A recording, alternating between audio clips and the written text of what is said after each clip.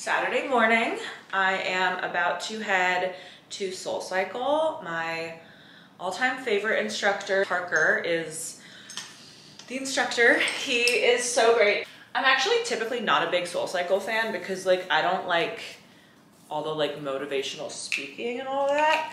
But Parker is very cool. He kind of works in fashion. He's a DJ, so he does live DJ sets, and it's just the perfect Saturday morning workout. It's so fun. You just let it all out.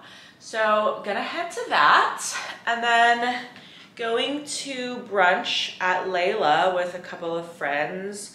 I actually haven't been to Layla yet. I think it's in Williamsburg. Oh my God, 45 minutes to get to Brooklyn. Oh, I gotta go.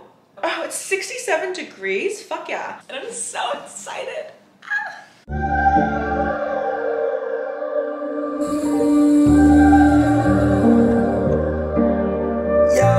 Think you want a girl like me, fucking with me dangerously.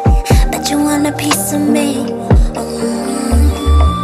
Right now I'm living free. Music sending checks to me. Even haters check on me.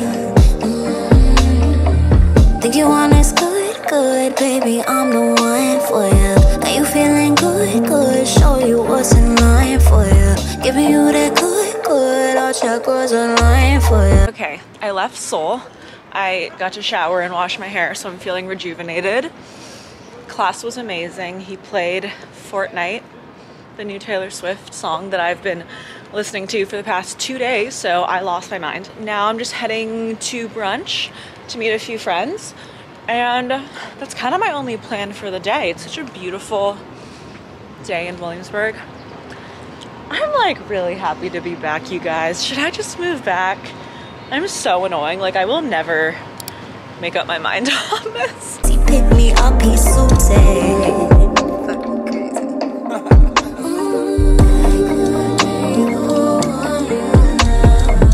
But I'm not foolish with it. Got you hit by Cupid. Got you acting stupid. You know what the truth is. Oh, that's Great comment. Come ride in the backseat, baby, you don't need a car seat. Run to your love every week.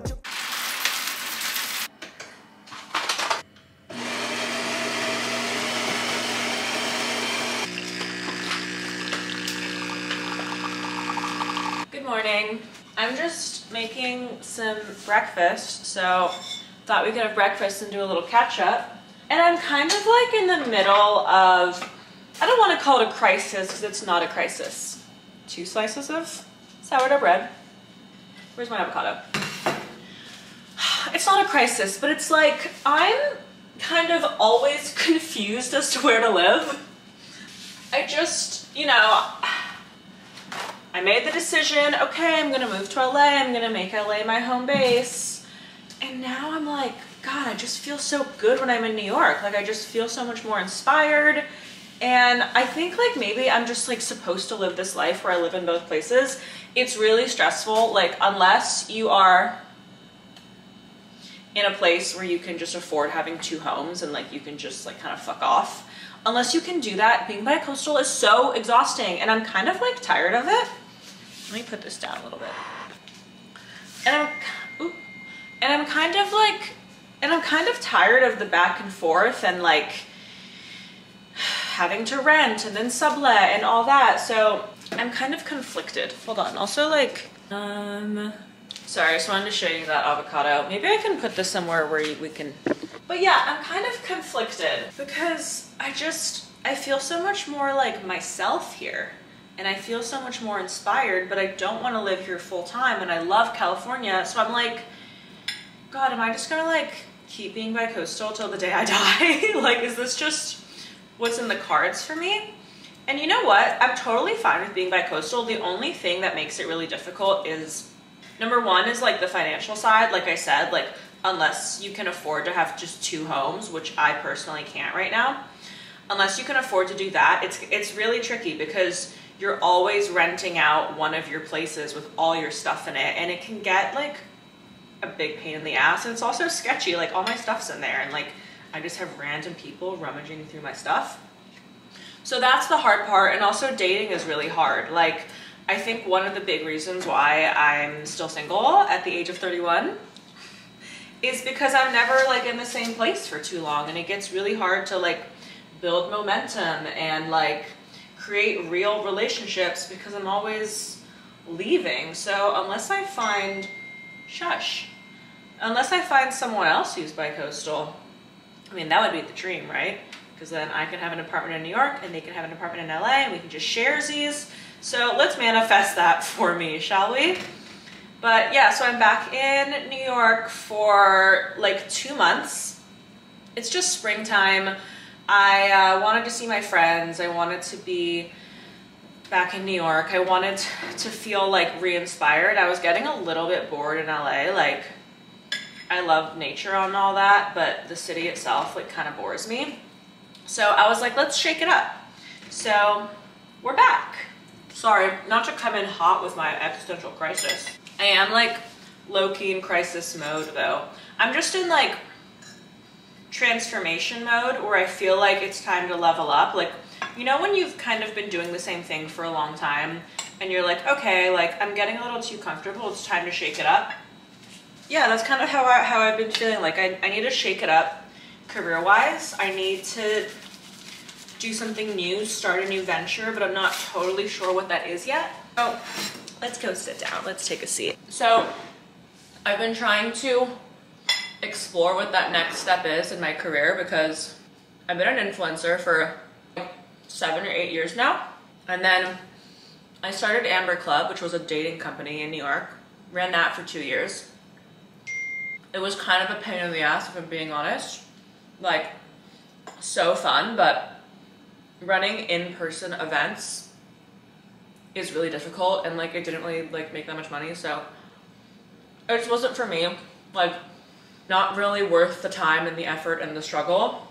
So I left that. My co-founder still runs it though. I'm actually gonna go to one of their events tonight, which will be fun. I haven't like been to an Amber event since I left like 5 months ago, so I'm gonna go check it out. And now I'm like, okay, what's next? I've been kind of like going down some spiritual woo-woo paths to try to figure that out.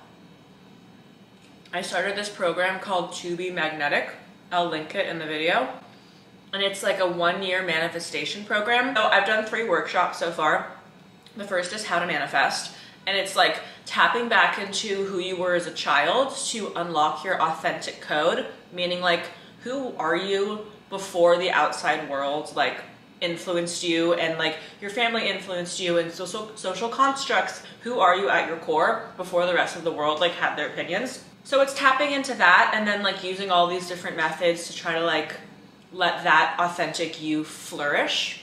All the workshops have like a bunch of meditations that puts you into like this hypnotic state that tries to help you access your subconscious. I would really recommend To Be Magnetic if you want to just take your life a step further. Like if there's something in your life that just like isn't going to where you want, whether it's relationships, career, like your social life, family dynamics, like it just kind of like helps pinpoint the thing that you do to get in your own way, because that's all it is. Like we only don't get what we want because we get in our own way because we have self-limiting beliefs. So To Be Magnetic has been helpful in trying to shift those self-limiting beliefs. Another thing that I've been doing to try to like get some inspiration on what I want to do next is astrology / human design stuff. So I had a session with an astrologer on my birthday, which was a couple of days ago. And she looked at like a bunch of my stuff, like my astrological chart, my solar return chart, and my human design. Actually, like just Google your human design chart. I'll put the link too. You just have to know your birthday and what time you were born and where. So like I'm a projector apparently, right? Which means that like I'm supposed to kind of like sit back and get this bird's eye view of everything that's going on. And then people are supposed to come to me for like my consult or my guidance or whatever. So it's interesting because like there's all these different personality types, and like for me personally, like I'm not meant to be working a 9 to 5. I'm not meant to be working long hours. Like it literally said that I'm supposed to work 2 to 3 hours a day, and I was like, say less. So yeah, I'm kind of on this like spiritual quest to try to like start the next stage of my life. And if any of you have ever been in a transition where like you know the old pattern isn't working anymore, but you don't know what the new pattern is, it can feel like a really destabilizing place because you're just like, I don't really know where I'm going or what's happening, and you're like in a portal and you're going through it, but you feel like nothing's happening, and I'm just like, ah! I'll put the link to the astrologer too. She was great. A friend recommended her to me, and she was like really, really insightful. So I'll put her link as well. So anyways, I think that's enough of my ranting. So I just got a bunch of stuff from Oakenfort. Should we change gears and do a little haul? Okay, haul time. So I got these new goodies from Oakenfort for spring. So let me show you guys what I got. First is this cute little knit tube top that comes with a nice little slit. I'm really into this for like nighttime, going out with some hot pants. Also got this tube top. This one's a little bit longer. Still has the side slit though. I'm gonna link everything below if you guys want to check it out. But yeah, very cute, love the color. And then in the same color, I also got these like pleated trousers. I don't know if you can see, they're like very comfy, cozy, like casual, but still really cute. And then I got the same pants in black. Also got this knit cardigan. I'm in my cardigan era. I'm obsessed with cardigans. I just think it's like such an easy, casual, fun way to like kind of look put together. Really great knit. Yeah, super cute, love this. And then I got these trousers, which are very luxurious feeling. Hold on, let me show you. Super pleated, baggy, oversized, a great spring summer pant. Last but not least is this long sleeve cutout top. I love like an elevated basic. This can go super cute day to night. Love how all the shirts have slits too, just like kind of gives that hourglass silhouette. Yeah, I love this top. Very cute. I have an event tonight with Triarchy Denim at Bergdorf's. So it's a denim company. They sent me some stuff to wear for the event. They sent me a pair of their denim. They sent me two sizes, a 26 and a 27. I like to have options on jean sizes. I like to have like a lower hip, so sometimes I have to size up. So they sent me those. And then also this vest. So I think I'm gonna go like vest open with a little bra, baggy jeans, heels, and then like do it up on the black eye makeup and head to Bergdorf. So I'm gonna clean up and then I have to get ready like pretty soon. Yeah, I have to leave in like an hour. So I'll take you guys with me to that and see ya in like an hour. Okay, I'm ready to go to the event. I did some blue eyeshadow. Can you see? Did some blue eye makeup. I'm wearing, and I'll show you here. I'm wearing the vest open with these baggy pants. I ended up going with the size 27 because they just fit a little bit better. So yeah, I'm kind of into it. I'll do a little kitten heel and then maybe hopefully we can get a photo there.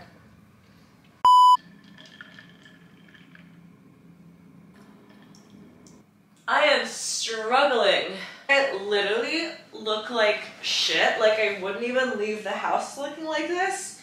But on YouTube, I feel like we're just tight like that. Like it's just a safe space. And you guys get to see me at my ugliest. You're like, yay, we didn't ask for that, but whatever. I am a little hungover. Kind of can't hang like I used to. Last night, went to the Triarchy event at Bergdorf's, which was actually cool. So the denim that they were launching is the world's first ever plastic-free denim. So when it biodegrades, it turns into fertilizer instead of like other denim that has plastic in it that sheds microplastics. So that's cool. So shop Triarchy Denim if you want to not destroy the environment with your denim purchases. So I went to that, and then we went to the Amber Club event, which was so crazy. It was at this place called Game of 1,000 Boxes, which is as weird as it sounds. It's like this weird arcade, like team player game. I don't know, it was chaotic, absolute chaos. Maybe I'll put a video or something here. Like, I don't even know how to describe what that was. And then we went to Jack's on Bond, and had some cocktails, and I think I had too many drinks over the span of the night and too many different types of drinks. So I like stumbled home at 2 a.m. and just ate like lots of toast, like lots of variations of types of toast. And I tried to watch Vanderpump Rules, and then I just passed out. And I woke up this morning like feeling like shit. So here we are. And then I took a call with this company that invests in influencer brands. So basically they work with influencers, and if an influencer wants to launch a brand, they help fund it, and they take like 20%. And it's kind of interesting. I like don't really know what kind of brand I would want to make. I have some ideas actually, but I'm not like fully like super excited about them. But that's interesting. Like yesterday I was telling you guys about like my kind of career lull, and then I randomly got that email and I was like, huh. So took a call with them. We'll see how it goes. And it's already 3 o'clock. I worked all morning, so I think I'm kind of like done for the day. What I really want to do is go on a long walk. Like I want to go walk like 4 miles, and I'm staying at Laura's place in Tribeca, and I want to walk to the West Village. How far is the West Village? Let me see. Okay, that's only 1.5 miles. Great, 35 minutes there, 35 minutes back, we'll go on like a 1 hour walk. That sounds like a great plan for me. Cute, I'll walk to 14th Street. Oh my God, I love this for me. So this is why I love New York. Like I know that I'm gonna go on this walk and I'm gonna stumble upon a cute bookstore or like a cute art gallery, and like maybe I'll end up reading a book in a cafe, or like maybe I'll run into someone. You just can't do this in LA. Like you can't do nothing but something at the same time. You know what I mean? I'm like a shell of a person today.